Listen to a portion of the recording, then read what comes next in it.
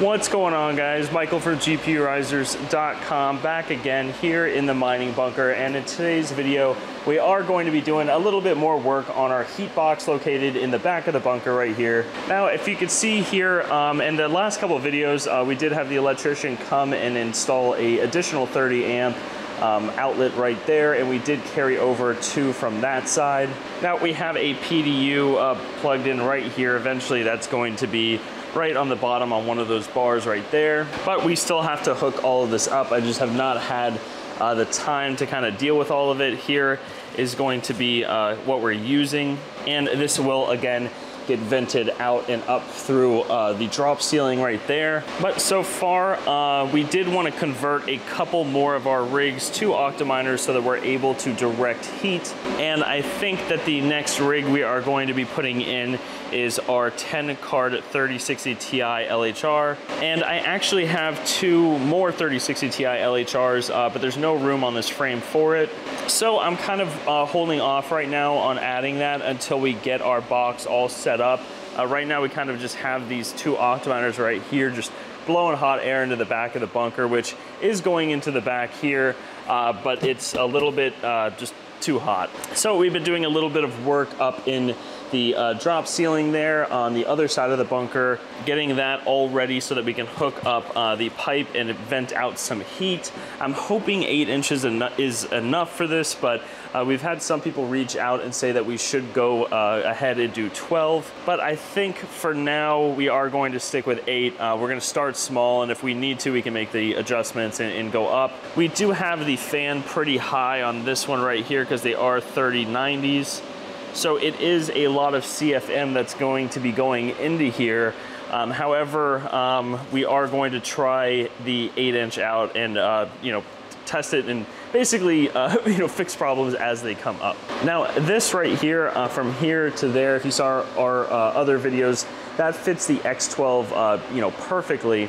And right now we have 4 X12s, and then we're going to be adding some of the X8s off to the side. So we are going to build something right here kind of to make up for that gap that's going to be there. But once we get all of this up and going, we are going to start loading this thing up. I've been kind of holding off on buying any new cards. I know I did just get these, but again, we can expand a little bit. We have a completely empty 30 amp now that we do need to fill. So we are going to be getting some more cards sometime soon once this is all built out. And I think we are not going to be converting any of these other rigs that we have here into Octominers. I may actually do the 3090s right here, put that into an X8. And we moved a couple of these to the back of the bunker. There's actually no AC back there, but we do have the air getting ripped out. So it's hot, but it's not horrible. That's where a lot of our 6600 XT rigs are. And we are going to keep our 3070 Ti's in these Omega frames. We don't plan on moving those into server cases. They are a little thick. They take about 180 watts-ish. So that's just a little too much for an X12. Lower powered cards are definitely the way to go and what we've learned. So, I will do a video comparison on the X12 in comparison with the 12 GPU Omega frame, closed versus open, what we believe the best cards are, for closed cases, which cards are best for open, and the benefits of that compared to the benefits of this, the cons of this compared to the cons of that, and we'll do a pretty detailed video on that for you guys. But I'm going to kind of keep this a little short so I can get started back on this. This is going to be my main priority for the weekend. But what do you guys think about the 8-inch? Like I said, some people did reach out regarding that, and I appreciate everyone reaching out.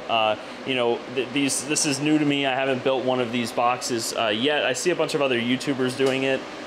So it seems like I'm doing something right here, but I am by no means an HVAC expert or anything like that. I am hoping that this will work. The reason why I'm using this is because I use this in a grow tent build that I had in my shed that I have some rigs in now, but I no longer do the grow tent. I just kind of shoot all the air out of the shed. So I have this laying around, that's why I'm using it.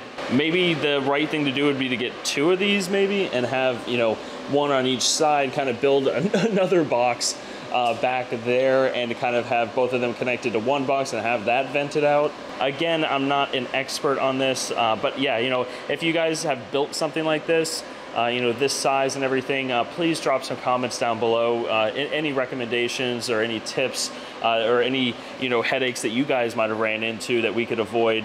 You know, anything that you guys have regarding this would be extremely helpful. But we're excited to get them in there. We're excited to direct some of this heat out. Again, we are growing our mining farm still, and I think this is going to be the best next chapter to be able to isolate heat. But that's going to be everything, guys. I'm going to keep it nice and short and sweet. I hope everyone watching this has a great rest of their day, and we'll see you guys next time.